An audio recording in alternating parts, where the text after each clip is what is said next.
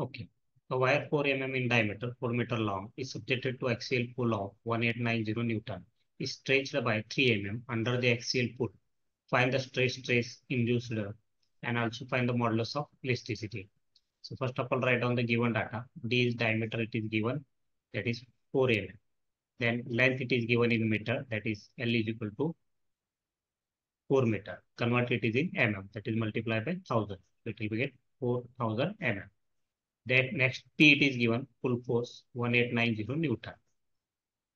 1890 Newton. Then next stretch that is delta L is equal to, it is given 3 mm. Then first of all calculate cross sectional area. So wire it is circular diameter.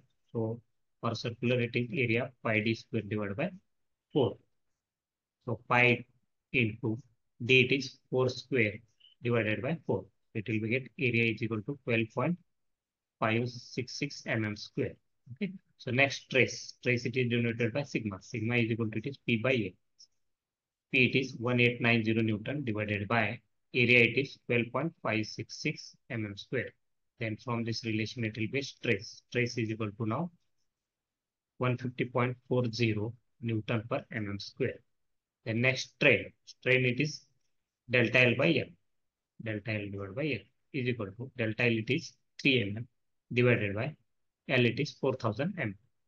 Then next E is equal to, it will be 7.5 into 10 raised to minus 4. Okay. Next modulus of elasticity. So modulus of elasticity, it is denoted by capital E. Capital E is equal to stress divided by strain.